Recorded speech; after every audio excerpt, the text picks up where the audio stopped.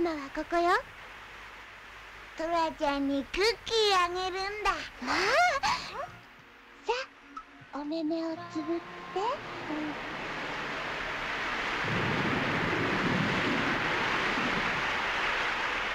If you're searching for an adorable and therapeutically relaxing anime, look no further than 1972's Panda Kopanda, the precursor to future sensations like My Neighbor Totoro.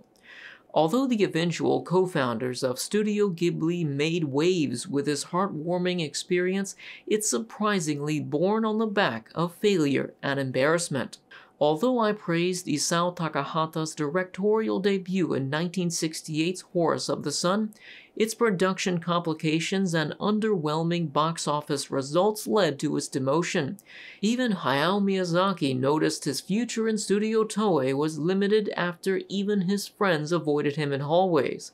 So naturally, if your talent isn't appreciated, you move on, and that's what they did. However, Miyazaki would face another embarrassment during the production of a Pippi Longstocking anime. While in Sweden to gain the author's permission, he was left waiting and ignored, effectively cancelling his adaptation.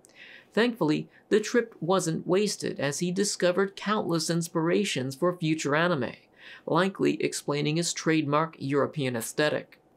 Despite the author's cold shoulder, Miyazaki moved forward with another project born from his Pippi Longstocking inspirations, creating the story for 1972's Panda Kopanda. The anime captures the same feeling of independence as Mimiko is left to fend for herself after her grandma leaves town for a memorial service. While most kids would destroy the house when left to their own devices, Mimiko is responsible enough to earn the town's respect. Ironically, alone time isn't what lies ahead as a family of cute, fluffy pandas wander across her cottage centered in a bamboo forest. Naturally, wholesome and playful shenanigans ensue as she assigns them human roles, turning Papa into her stereotypical Japanese father. パパってお部屋で新聞読んで。 While familial roles of anime lead characters are a staple for the 60s and 70s as early as Astro Boy, I've never seen the relationship between their role, size, and personality accentuated to this extent. Previously, anthropomorphic characters were driven purely by their relationship between their animalistic traits and character design. However, in Panda, Papa's size and gentle nature work in tandem with his role, potentially replicating how a child would see their father, as large and strong enough to accidentally break things while remaining loving and cuddly. The baby also lives up to his role of appearing weak and clumsy, yet self-sacrificingly curious, inciting our natural desire to protect it.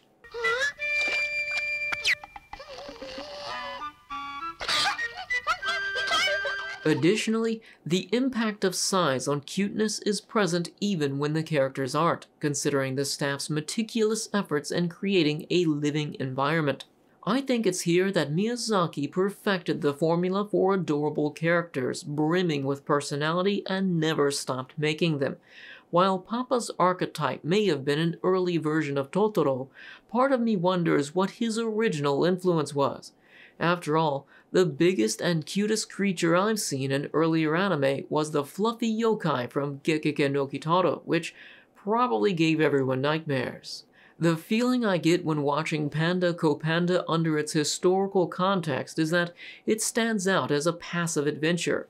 Previously, most anime followed characters charged with a task or victims of circumstance requiring that they resolve a problem. The pacing felt as if something always had to be happening. On the other hand, Panda Kopanda allows you to slow down and savor the moments between events by creating a living atmosphere with just as much personality as its characters. Take for example when Mimiko and her new panda family relax by a kerosene lamp on a mundane night.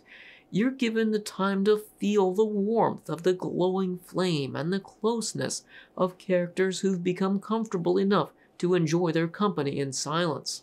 However, the space between events isn't only about its calmness, as there's also lots of excitement in small pockets after an action, like when Mimiko pops a handstand on the kitchen table and the baby panda follows suit. All is well and good until Papa Panda decides to join in. Although the table confirms your expectations by shattering, you're still surprised by the kids unexpectedly catapulting through the air.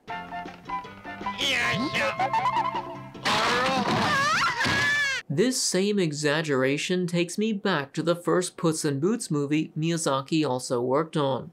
I remember it being refreshing for just how much happens in small scenes, like when Pero fights the rats in its introduction and the environment itself becomes part of the fight.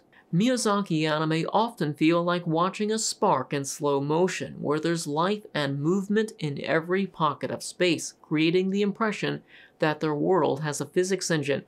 The importance of a character's action in a scene unrelated to the overall plot seems just as important to Miyazaki as the action itself.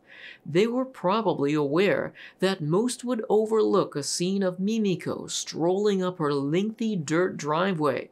Still, they went above and beyond, creating 3 layers of scrolling parallax in addition to her fluid movements. I wrote this review focusing on historical context and personal observations because its plot leaves little to discuss. I always say that if there's nothing to spoil, then everything's a spoiler. I'm cautious about this because the spoiling factor is occasionally something besides the plot, and this is one of those cases. Despite its second episode getting a little intense with a harsh storm, its anime's greatest appeal is your emotional response to its mellow atmosphere and adorably wholesome characters. For that reason, I think I've given you enough information to decide if Panda Kopanda is right for you. I give it an 8.5 out of 10.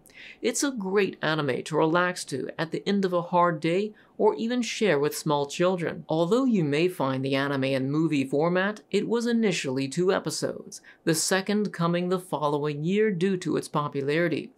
Ironically, the anime coincidentally coincided with the improving relations between Japan and China, signified by the gift of 2 pandas to Japan. So I think it came out at the perfect time considering the Japanese audience was already more interested in pandas than they would have otherwise been.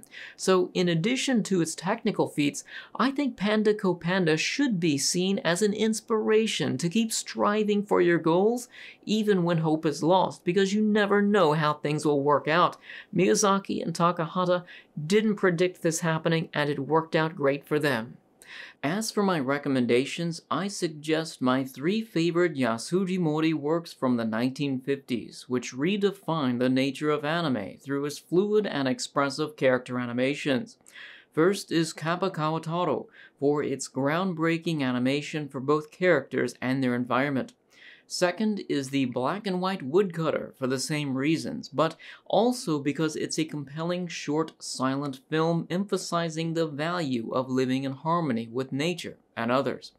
Lastly, Cat Studio is a wild and comical short depicting the pitfalls of over-mechanization. Currently, these anime are available on YouTube and it takes less than an hour to watch them all. Thanks to everyone who supports these videos on Patreon, especially Nia-chan for 3rd tier support. If you'd like to join the ranks of supporters and get connected in other ways, check the links in the video description. Thanks for watching. I'll see you next time.